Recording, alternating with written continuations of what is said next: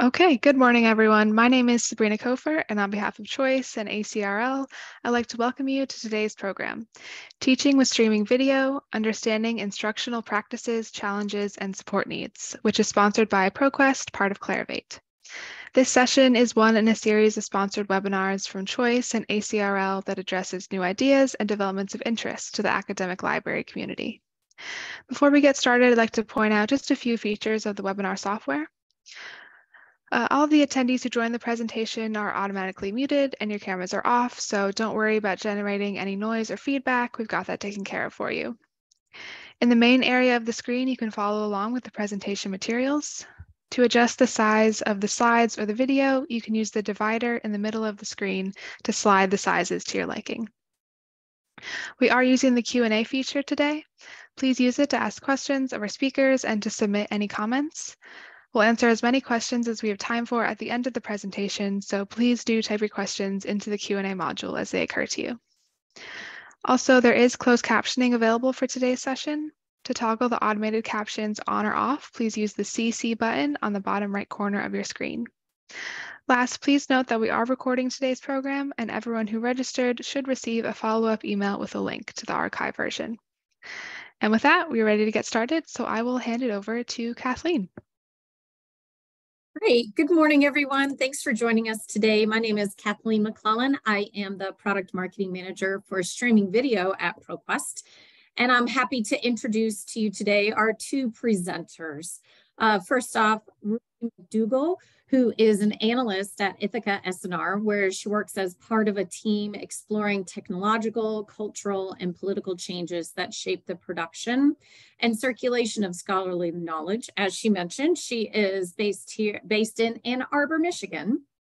And joining her from the ProQuest site today is Sarah Brennan. She is the lead product manager for video at ProQuest. Her background is in libraries with a master's in library science from the University of Wisconsin-Madison. I think I'm supposed to say go Badgers here at this point. And she's been building and the product manager for academic video online for quite some time. She's based in New York City. And then I'm going to be popping in towards the end to help monitor the Q&A. We do expect this to be a lively discussion, so please pop in your questions in the Q&A, and we'll get to as many of them as possible. At this point, I'll just go ahead and hand it over to Ruby so she can take it over.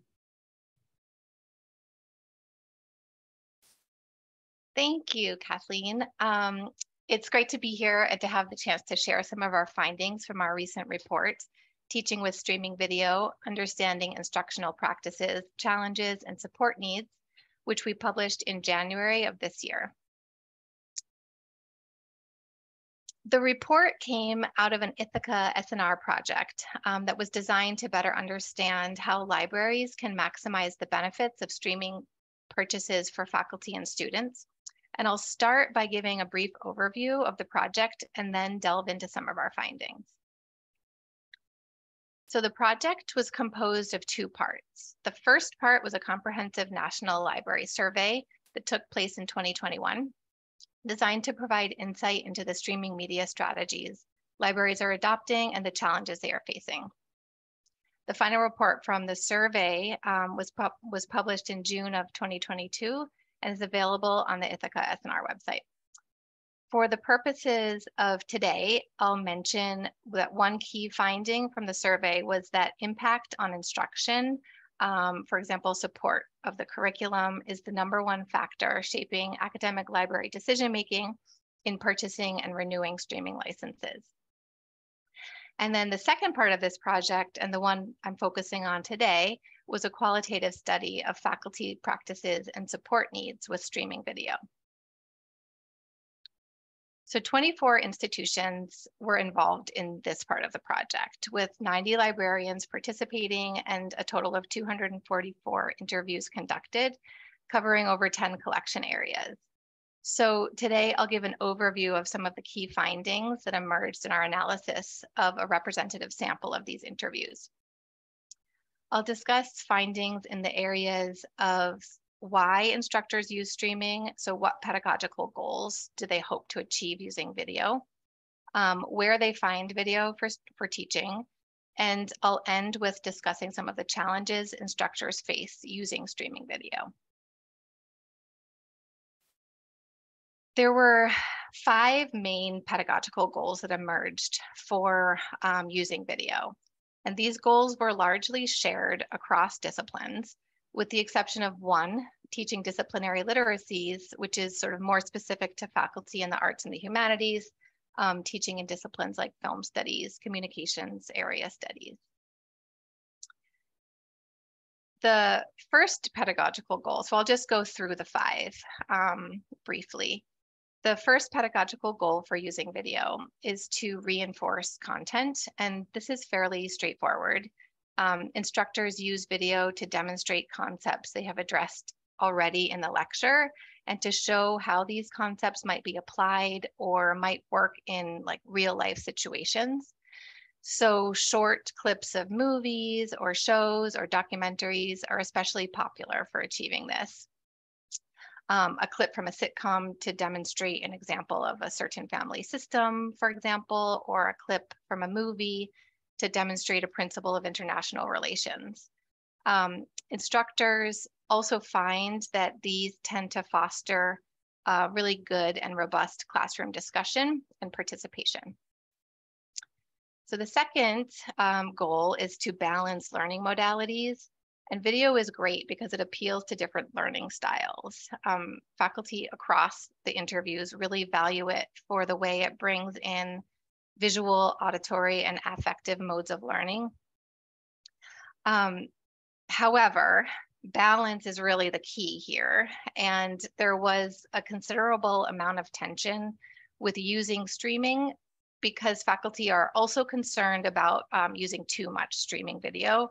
And so while almost all faculty talked about the value of using video to diversify teaching and learning modalities, they also did express concern for a kind of slippery slope where streaming overtakes all other material and especially overtakes reading and other skills. So the third pedagogical goal is to diversify perspectives. So video is helpful to introduce perspectives that may not be represented in the demographics of the classroom, or to introduce perspectives from someone with a personal experience of a certain topic.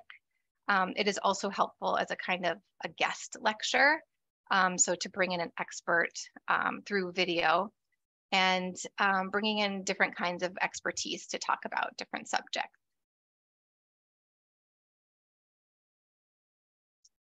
So the fourth goal, and this is closely connected with the previous one, is to enhance cultural and linguistic understanding.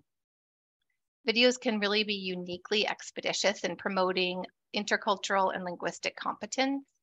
So faculty found videos helpful in this regard because especially with movies and TV shows and documentaries, these really pique student curiosity. They introduce students to diverse cultural and international elements, and they often initiate a personal connection to the topic. And this is especially helpful with language learners because students can really become immersed in a world or a narrative and begin to understand the language without even realizing it. And then finally, as I mentioned, some faculty use video to teach disciplinary literacy. So faculty in subjects like film, media, cultural studies, area studies, they teach discipline-specific competencies with video. So things like elements of a film, sound composition, how editing is used, theories of representation. So in these cases, instructors typically frame video as a text that they are teaching their students how to read rather than using video to kind of like impart information.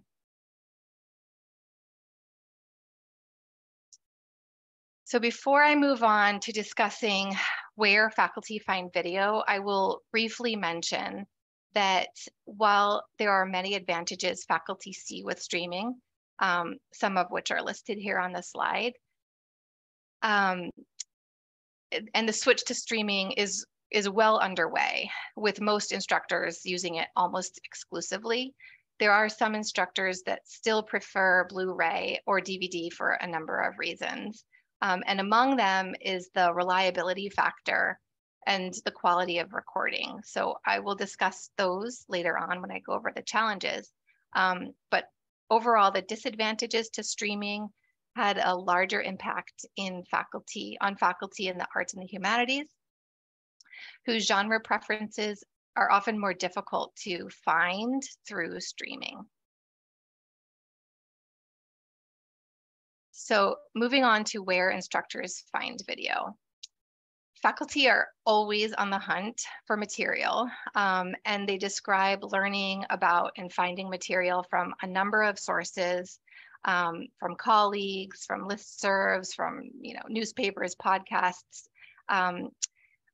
with YouTube and library being the most popular places to actually find the content. I will focus on those two, but before I do, I'll also sort of mention that there are some disciplinary differences that are worth noting. So faculty in STEM are largely able to find most of their content, if not all of their content, on YouTube, and rarely, if ever, feel the need to use other platforms. Faculty in the arts and humanities also use YouTube and search for content across a much broader array of other streaming platforms, including library resources. So YouTube is perhaps the most popular source for streaming content. Many faculty in STEM, as I said, primarily use YouTube and are very satisfied with their overall streaming experience. Faculty described YouTube as easy and fast for everyone and very convenient because of the abundant selection of short clips, which are overwhelmingly popular for teaching across all disciplines. The selection of content is also, as we know, on YouTube extensive, and faculty can usually find good or at least suitable material. And sometimes YouTube is really the only place faculty can find some content. For example, clips of old movies or commercials. YouTube is also full of international content and can generally be accessed internationally, though copyright and some local laws may inhibit this. And then despite its broad popularity, it is not without flaws, according to faculty. Some mentioned the issues of commercials playing and problems with algorithm pushing certain content to students that they wouldn't want pushed to their students. Some faculty even described their use of YouTube as emerging out of just necessity, but not really out of preference. And some explained that if they had an easier time using and navigating library resources, they would prefer to use the library. So the library as a place for finding content is less cut and dry for many faculty. So nearly all of the faculty went out of their way to praise the librarians at their institutions. And many faculty who use library resources said things along the lines of, "I don't know how I would survive without you." And this quote here, "I'm really confident that if there's something I need and I give librarians enough time, that they will figure it out." Faculty use the library most for accessing feature-length films, documentaries, foreign films, classic movies, and anthropological films. But they are confused about the process to access this content and often require help from librarians to be successful. So the search process and the ins and outs of the library subscription terms baffled faculty, and they expressed confusion about navigating and accessing content through vendor platforms. The selection of available content through the library services can also be limiting to some faculty, and some actually encourage students to get a library card from their local library because the subscription selection is often more robust. through the local library than through their institution. And then finally, I'll briefly mention Netflix and direct-to-consumer platforms as fairly minor players in this ecosystem because faculty avoid them unless they absolutely have no other choices. And this is because keeping costs low or free to students is a huge priority for faculty. Across the board, faculty prefer not to assign content from direct-to-consumer platforms. Instead, they try their best to source content from a platform that would not impose additional fees on the students. However, some do occasionally use it, and a few justified the additional cost by equating it to the fee of a textbook or something like that. So before I end, I will provide an overview of 6 of the primary challenges that faculty articulated in using video, streaming video. So the first challenge is discovery. And discovery is challenging largely because of the overwhelming amount of content available across the overwhelming amount of platforms. And it makes it difficult for faculty to kind of know where to start and how to sort through the excess to find material that's suitable for them. And this is sort of an interesting irony because despite the seemingly limitless choices that streaming offers, locating some kinds of content, namely independent and international content, still requires extraordinary effort. Then the second challenge is uneven access. And this is related to the first. So uneven access is a problem for many faculty who want to use international content, experimental or artistic content, because a lot of this is not available on streaming platform, on any streaming platform. And then this is compounded further if the international content is outside the mainstream. So independent international content, for example, is very hard to find through streaming. And it's harder even than it was when faculty used DVDs. And so this can be very limiting for some instructors teaching in subjects like film studies, area studies, ethnic studies, and foreign language. And the third challenge is the challenge of ephemerality or disappearing content.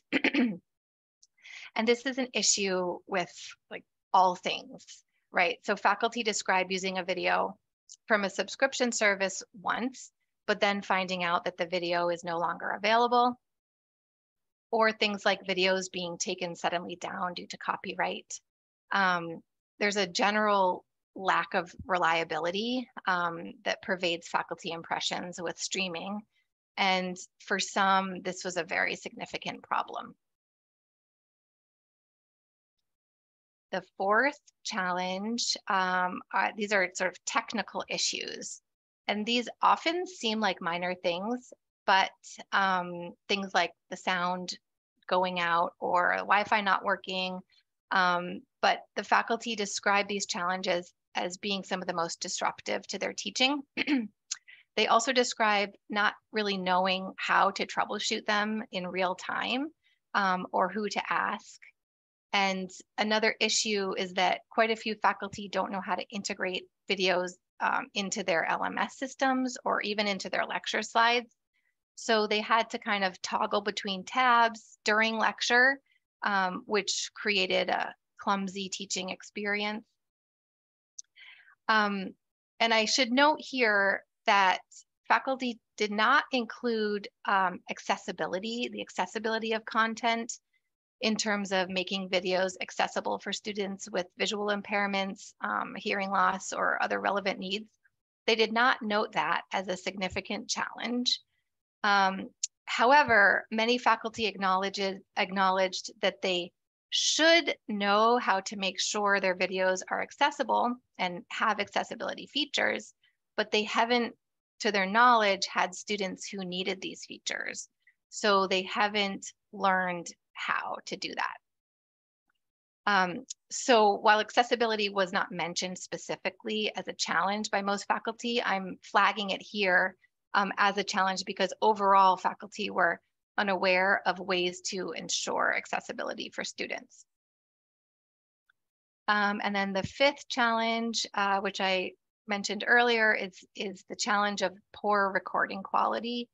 And this was a challenge that was articulated mostly by film studies faculty, but given that they are really among the heaviest users of the library, it's an important challenge to note. Basically, they want films and video to look and sound like they are supposed to. And they've encountered many streaming recordings that were very poor quality and unusable as a result. And then finally, the last challenge that I'll talk about is the issue of copyright. And this is a challenge in large part because faculty just don't understand or know how fair use laws work, where their teaching would fit in, and how to manage their own expectations around fair use in terms of what they understand as possible for requesting videos to be digitized from the library. And this will likely continue to grow as a challenge with international content and copyright laws in flux.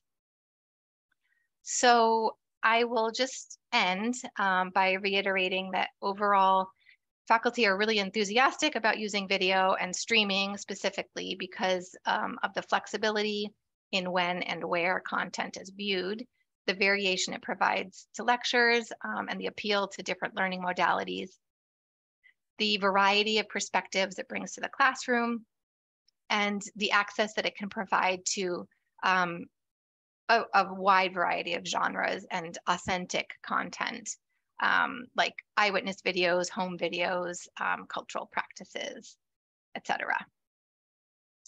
So with that, I will end and thank you for listening, and I look forward to any questions or comments.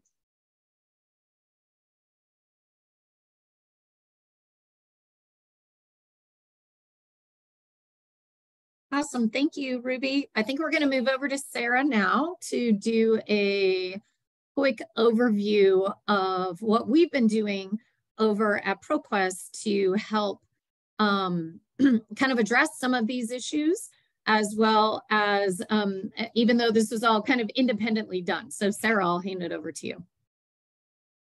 Thanks. Hi, everyone. I'm so excited to be here today. I was really thrilled when I learned that Ithaka was doing this study entirely around how and why faculty use video in their teaching. ProQuest has been offering academic video online as a streaming video resource for use specifically in teaching and learning for the last several years. We were really early adopters in that research and evidence that demonstrates that using video in teaching increases learning outcomes. It encourages learner engagement. It really appeals strongly to Gen Z, all the things that the research that Ithaka did sort of validated. And we've for a long time known about all the really innovative and inventive ways that faculty incorporate video into their teaching. And a lot of the examples that Ruby shared were things that we've seen among our own users, for a long time. The specific examples that she gave really resonated, showing a documentary to inspire student critical thinking and encourage discussion, showing really practical skills-based teaching video. So things like nursing video that demonstrate an IV insertion, or even really creative outlets that are also practical training. So thinking of performing arts, stuff like dance choreography or watching actors perform a particular scene. That's all very craft practical training. There are lots of ways that instructors demonstrate a really complicated concept. A video can break that down into understandable components and graphics. She mentioned short form, almost explainer type video. So thinking of like a really gnarly chemistry equation or an economics formula. We know that faculty love to use feature film. It helps make abstract ideas or historical time periods or historical people much more relatable to today's learners. video adds that sort of visual element to a particular syllabus topic as a supplement to textbook reading about climate change. It's a totally other, more impactful experience to visualize actual footage of ice caps melting or see climate refugees in a particular community. So those are all ways that we know faculty, instructors, teachers use academic video online and have for a long time. And I wanted to use this time to really demonstrate some of the features, the learning tools that we have on the platform itself in the database that are intended to meet faculty where they are and really assist them in incorporating that video into their teaching and learning. One thing that really resonated with the research Ithaka did was about the challenges faculty face in utilizing library resources and kind of connecting those dots between the databases that libraries subscribe to and embedding that content into their course material. So I'm going to share my screen and show. Everyone should be seeing academic video online. You got it. Awesome, thank you. So what I have up on the screen, this is a video of academic video online. And what I'm highlighting here on the screen are the share options. So for every video, we offer a permalink. If your library is using a proxy server, this is proxied. We also have an embed code so that faculty can embed video as an iframe directly in course management software. We also have an LTI launch URL. We've just upgraded to LTI 1.3. This is a form of single sign-on for students. So what I'm really trying to demonstrate is that we hear loud and clear that faculty get confused by databases sometimes, and we're trying to eliminate those barriers and make it just very easy, one click for them to grab a video and be immediately using that inside their courseware. Let me show some other features too. Give me just one second. So another element that we have available on the platform at all times is a transcript. This transcript is interactive. It really helps with navigation of the video. So again, we want to make it easy for faculty to find and locate parts of video that they want to teach with. So if I search for a keyword in this video, I can immediately navigate right to that spot. Let me show that in action. So I can click that and jump immediately to that moment in the video. And that's important to make it nice and easy for faculty, especially when they're in front of a class and they want to isolate just a particular segment to deliver a very specific learning outcome. That's available. And along with that, we have a clip maker. So we know that faculty often don't, just like Ruby illustrated in the research, they don't always want to show a full 2-hour video. Maybe they just want to show a short 2 or 3 minute segment that's very tailored and tight to a syllabus topic or a specific item. So the clip maker makes it nice and easy for them to do that. I can click a button and the clip maker is there, and I can choose the timestamps I want and assign just that clip. So all of those share options that I had up a moment ago, the permalink, the LTI launch URL, an embed code, those all exist for clips just like they do for full videos. And an awful lot of our video, especially our high use video, comes pre-segmented, particularly for video that lends itself really well to chapterization or segmentation. So again, we want to make it nice and easy for faculty to do the things that they want to do with the video. Ruby mentioned accessibility, and I was so pleased to hear her say that. It is a huge challenge. This is a multimedia resource. We want all of the learning tools to be available to all learners, whether faculty are aware of it or not. Those features exist in the database. So the transcript is absolutely an accessibility tool. So are closed captions. We have a bunch of display settings. So if I'm a user and I'm relying on the closed captions, I can make them bigger or change the font color or size. I think sometimes these features are overlooked, especially by people who aren't using these features, but they're all there really to assist the learner who needs them. Similarly, the platform is totally responsive to screen readers like JAWS and NVDA and other types of assistive technologies too, voice navigation, keyboard navigation. So again, if the learner needs those tools, they are there, whether or not the faculty member is totally aware of them. And I'm really pleased to share that for the last 1.5 years or so, we've been offering audio described video as part of academic video online, which is an accessibility tool specifically for the visually impaired. It's an audio track that describes what's happening alongside the video. So again, we really are passionate that this database, this resource and video should be accessible to all users. Speaking of learning tools, another feature that I think sometimes is overlooked in the database is the playback speed. And I emphasize that because I think we're all obsessed with speeding things up. I am guilty of it too. I like to listen to podcasts at 2x or watch meeting recordings really fast. But the big win for learners is the ability to slow material down.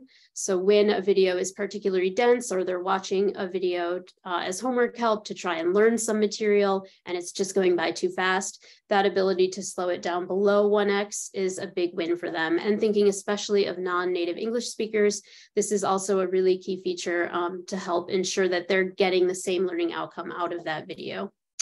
And speaking also of non-native English speakers, I'm going to emphasize too that the entire platform can be translated into other languages. So that includes the transcript itself, the captions, and also the menu and the UI, so that if English is not my first language, I have the option to translate the entire platform and consume the video content that way.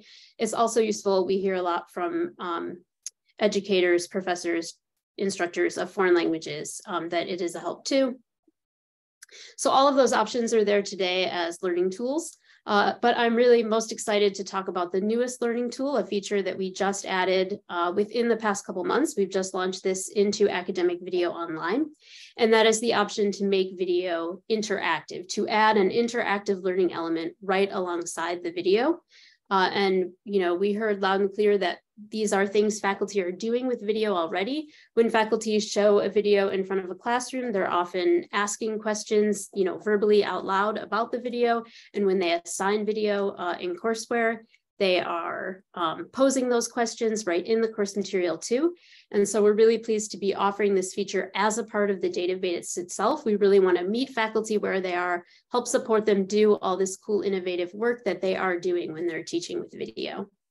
And, you know, we heard Ruby mention like different faculty use video in different ways. Different disciplines use video very differently. Some faculty, when they are posing questions or assessments alongside video, they're using multiple choice formats or true false, you know, very objective assessments.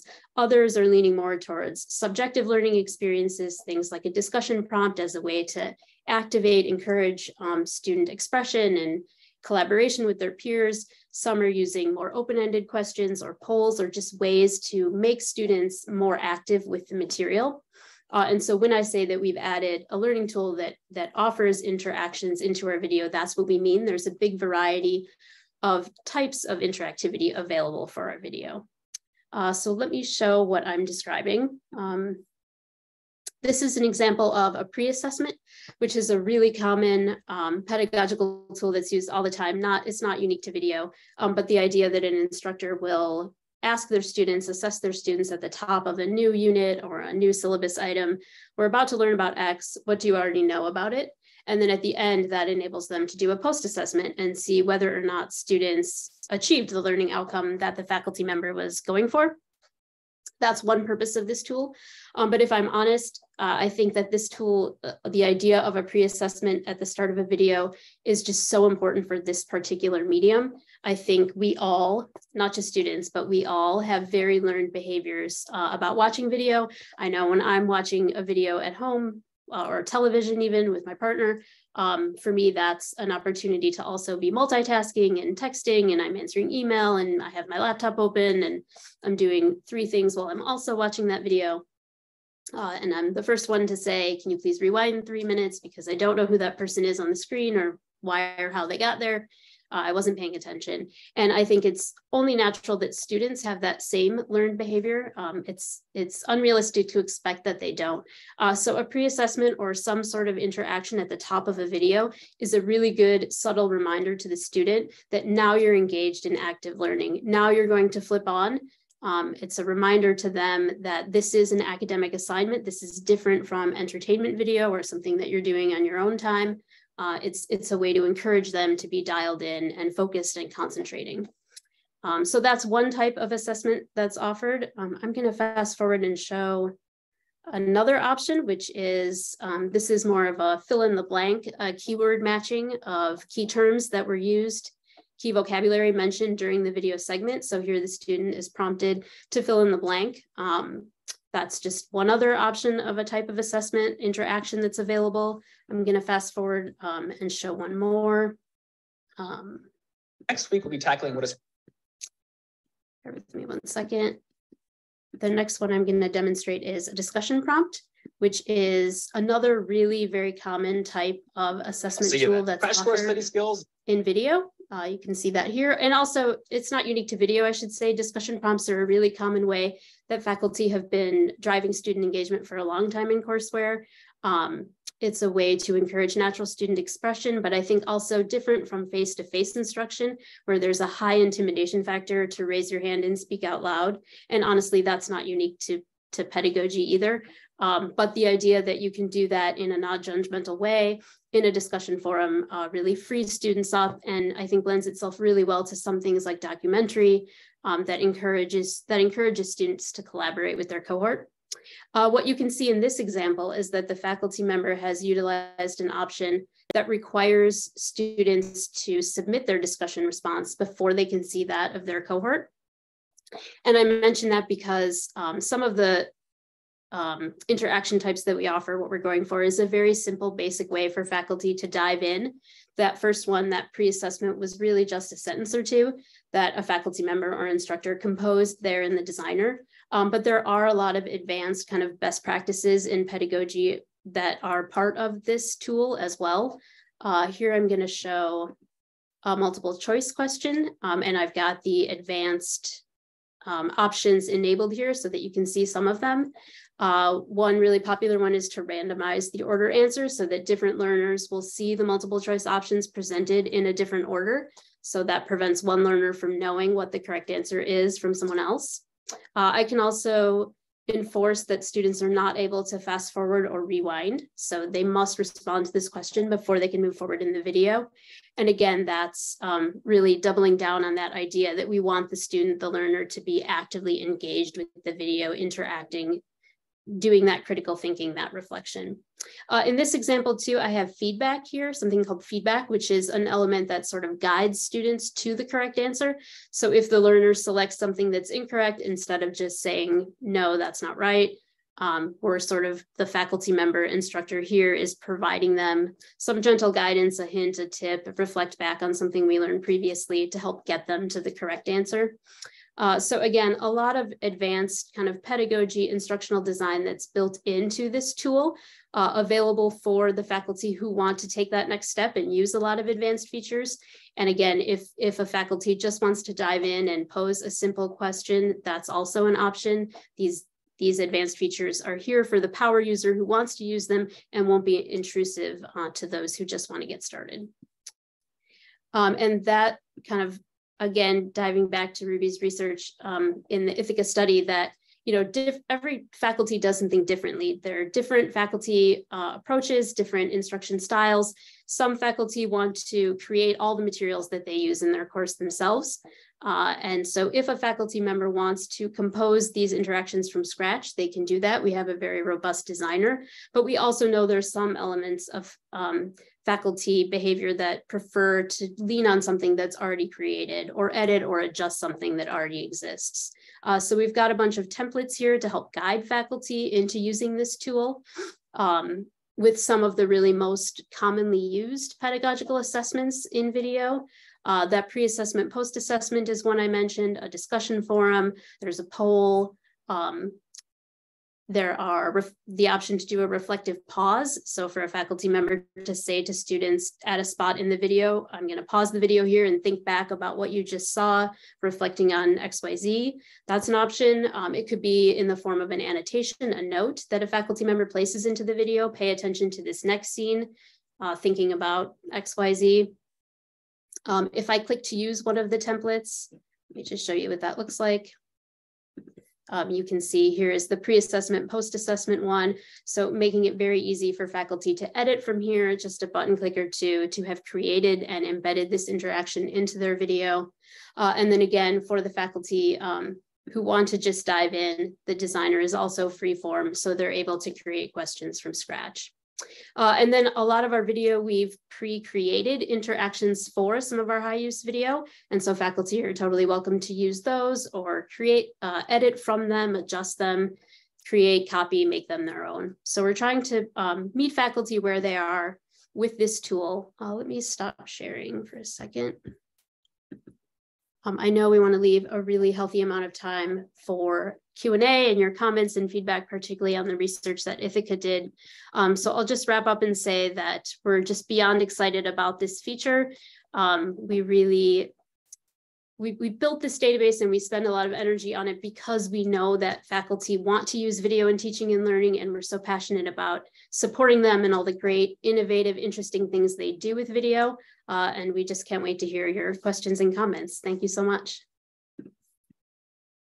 Awesome. Thank you, Sarah. That was amazing and super exciting to see how this research that Ithaka has been doing for the past couple of years really aligns with the work that you're doing with academic video online. So we have a ton of questions, so I'm just going to get started.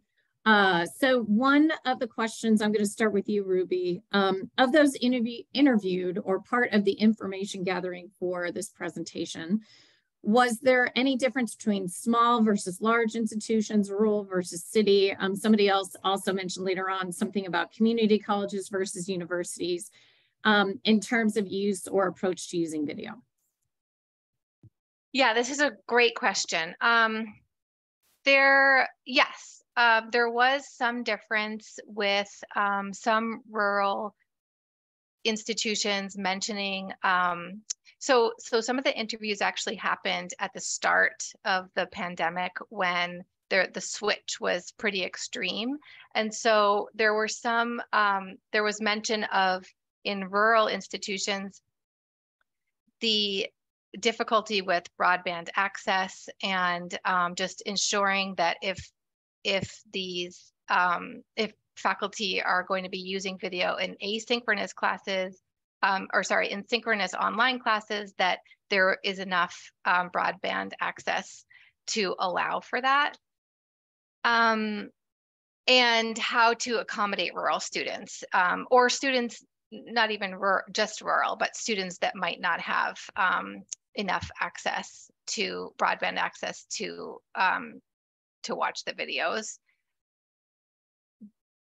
That was not enough. It was a small percentage of institutions that brought this up. So it didn't make its way into the report, but it did make its way into conversations at Ithaka, and we have been sort of working on perhaps replicating this with community colleges and like location-specific institutions, because there actually is a difference between, larger institutions and their resources, broadband access, and community colleges. So the reason why community colleges were not included in this first survey is largely a question of just scope and capacity, and not a question of interest. And we are currently sort of figuring out if it's possible to do something similar, but with community colleges. Nice. All right, thank you. Another question. Someone is curious if faculty who prefer to use YouTube, well, and I think you did address this, but anything else that you wanted to add here? Concerns about disappearing content from the platform versus the more reliable persistence of library provided content. Didn't know if you wanted to go into anything a little bit more there. I'll just say that YouTube is also unreliable. And yes, that was a big issue with YouTube, but because there's so much available on YouTube, that a lot of the faculty who sort of just used YouTube were able to find something, maybe not the exact same thing, but something close enough or that could still suit their needs very quickly, just by, another search on YouTube. So yes, reliability is a huge factor for YouTube, but not a huge challenge for those who only use YouTube. Got it. Sarah, I think this one might be for you. Do you focus at all on textbook publisher videos products provided with courses, textbooks as a video resource. Does that make sense? It does make sense, but I interpreted that question to be for Ruby. Like, was that part of the, okay, go for it. Or was that type of video explored by the faculty you interviewed? Not much, no. So the questions were fairly open-ended, and so we identified where they found the video through analyzing the interviews, and no, very few, if any, mentioned using videos associated with textbooks. Got it. All right. Oh my gosh, there's so many good questions in here. Okay. Are there strategies? And I think, Ruby, your paper did address some of these. Are there strategies for improving or increasing faculty use of library resources? Many of our faculty say they love the library and its resources, but don't actually use a lot of the resources because things like YouTube are easier, even if there is better content that we have to offer. And I agree wholeheartedly with that. So you want to talk a little bit about that? Yes, sure. Right. So we do include a list of recommendations for libraries at the end of our report. And this was something that this is a really challenging topic because of just the capacity in libraries too. And we needed, obviously, you know, when we're thinking about these things, it seems like some of the best solutions to these challenges just require the most amount of human labor, which is in short supply at many academic libraries. Yep. So some things like creating sort of like a curated LibGuides list of streaming resources and video content, sort of like working in video, a list of video content into already existing LibGuides could be helpful, because one of the things that faculty mentioned was that when they are searching for like a topic, the video search is completely separate from other materials. And so it's hard to sort of make it a one-stop shop, even though their classes really do integrate all of these different types of material. They're searching for the video on its own. So if you integrate a curated list into like a LibGuide by topic, that might increase faculty use. And then the other thing that I'll mention, and there's a longer list in the report, but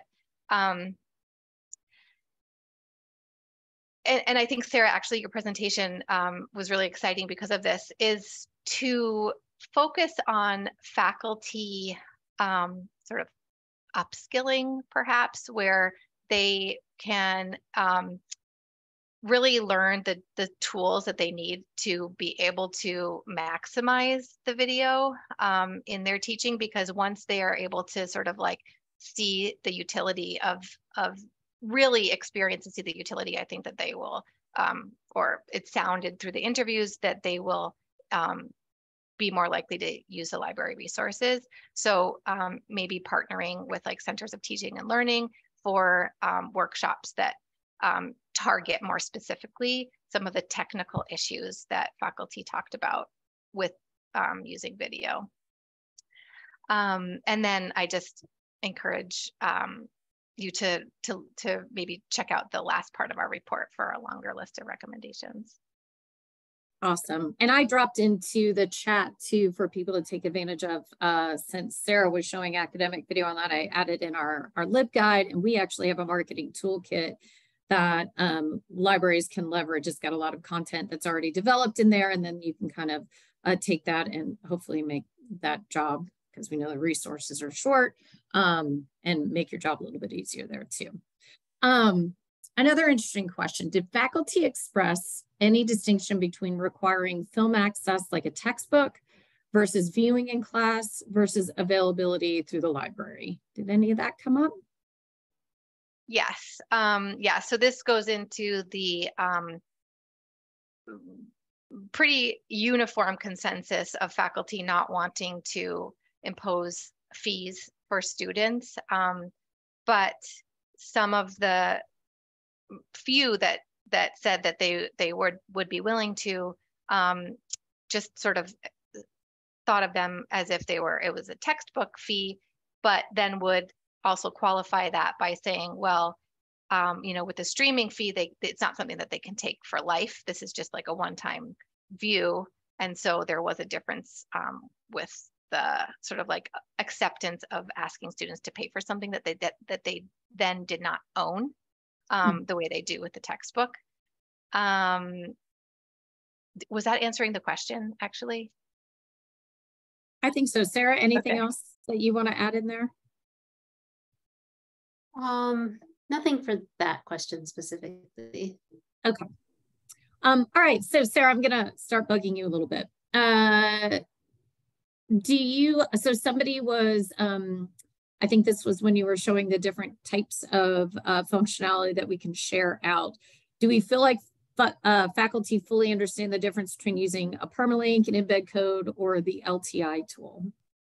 Yeah, that's a great question. I would say that across the board, probably no, they don't all know those differences. I think there's some element of faculty that use the library all the time and are really, really comfortable with those distinctions, and nothing to do with libraries, but there's also some element of faculty that are really power users of video, and they're overly familiar with the idea of embedding an iframe or using LTI to discover lots of rich content, not just video. And then there's some element of faculty for whom those concepts are foreign. And I think, yeah, we're always struggling with that too, how to best do that outreach, and help educate faculty about how to get the most, like Ruby was saying, how to get the most out of those library resources. Thank you. Okay. Another one for you, Sarah. How consistently high quality are the translations? Is there a delay between the material that is added and when I think maybe this is the transcripts, not the translations. How high quality are the transcripts? And then is there a delay between when we add material versus when transcripts are available? Well, I'm going to answer that as though it is about translations, because I did show that. I think maybe that is the question. Okay. All right. And the answer is there's no delay. So the minute we load video, the translation is there. It is pretty accurate. We use third parties to create it. But for the most part, we use local. We use two things. We use a machine learning tool to do the translation, but then we also use local, like regional experts or labor to help us refine. So they're pretty accurate, but if you observe a problem, let us know. We'll be happy to correct something. A question about the interactions. Do faculty have to create a separate account outside of the school subscription through the library? Someone has a faculty member that would be interested in this feature. Cool, yes, I didn't demonstrate it just in the interest of time, but we do have on the platform the ability to create a user profile. That's kind of natural database behavior. And yes, if faculty want to create and assign interactions, they should create a user profile. And if you want to follow up with us, or we can follow up with you to make sure you get the information and training materials to that faculty member, just let us know. Cool. What technology is needed to support the ProQuest product, which is academic video online? Yeah, we have a help file that we can send over that are kind of the minimum requirements, technology requirements, but essentially it's just a browser and an internet connection. And I just want to double click on the idea of equity of access. I saw someone mention like their students at home still use dial-up, and one feature I didn't show about the platform, but when a user presses play on a video, the platform will auto detect the bandwidth quality of that user and then adjust up or down, so that even if someone is on dial-up, the platform will sort of load the video for them, so that once they press play, it will stream, at the resolution that dial-up connection can support. Awesome. Okay, this is more of a comment. I think, and about the interactions, I believe. I think our instructional designers would really benefit from knowing about these newer features. So that's great. Glad we could help out today. Knowing that, Sarah, this might be for you. Knowing that content disappearing is a problem cited by many instructors, how does ProQuest limit timing of removal of content during the academic year? Yeah, sure. I was listening to that conversation about YouTube and thinking like, library vendors are not immune to that either.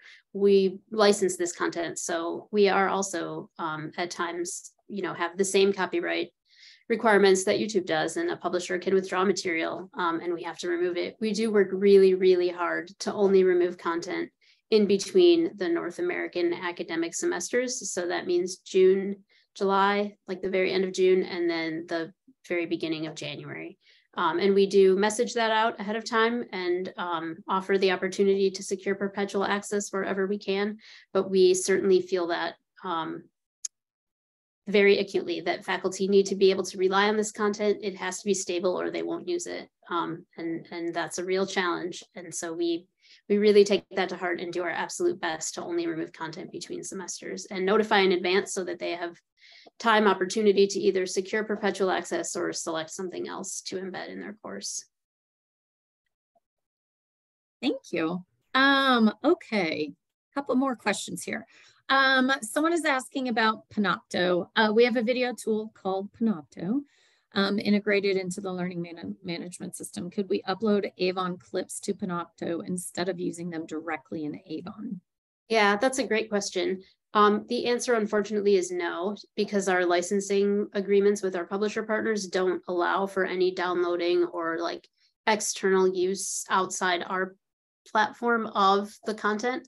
Otherwise, we lose control of it. So like if you were to upload it to Panopto, then it's as though you've taken that asset and you can do anything with it. So for now, this tool is just available inside the database itself used on our platform. But you're exactly right that like the purpose of this tool is meant to provide that same experience that we know faculty are doing with tools like Panopto and Kaltura and so on. Great. How do the videos work? I'm assuming the viewing of the videos on handheld devices such as cell phones. Yeah, so the academic video online platform is designed to be mobile first, so it just works in a browser, and we actually we design it for browser first and then adapt that for large screen. So it's all works equally well in a handheld, in a mobile or tablet. And one thing we do monitor all the time. There was a really great, this is a plug for a different ACRL choice webinar from a couple months ago about digital natives and today's generation of students. And we do monitor really closely how much of our usage is mobile tablet driven versus desktop laptop. And it's still, overwhelmingly desktop laptop, but we do watch that really closely. And we know that that's really learned behavior for a lot of students, even watching video on a mobile device. Cool. All right, one more, Sarah. Sorry, I'm bombarding you. Can faculty use the ProQuest video platform to create their own course-specific videos? So we don't, it's not a production, there's no video production element to academic video online. It's all video content meant for faculty and students to watch. But academic video online does come with a free media hosting service. So if you have lecture capture or other videos that you've created, you can upload them onto the platform alongside academic video online. Great. I think I've hit them all. There's a lot in here. And we are running towards the end. Oh, someone is asking about the LTI 1.3 integration for Moodle. So please just respond to the poll that I think just popped up and answer, and we'll contact you, and then we'll make sure you've got all the information you need there. I think that is it. I believe a lot of these questions were kind of asked, so I tried to gather them together. So I think we hit all the major issues. Thank you for the great interaction. This is exactly what we were hoping for, to make sure your inquiries and just, getting a good conversation about this really important content type for faculty and students are addressed. And I'll hand it back over to Sabrina to kind of close it up. Great, thanks, Kathleen. Yeah, I'll just echo Kathleen and say thanks so much to Ruby and Sarah for taking the time to speak with us today. Thanks to Kathleen for moderating the Q&A, and thanks to our attendees for your questions and comments.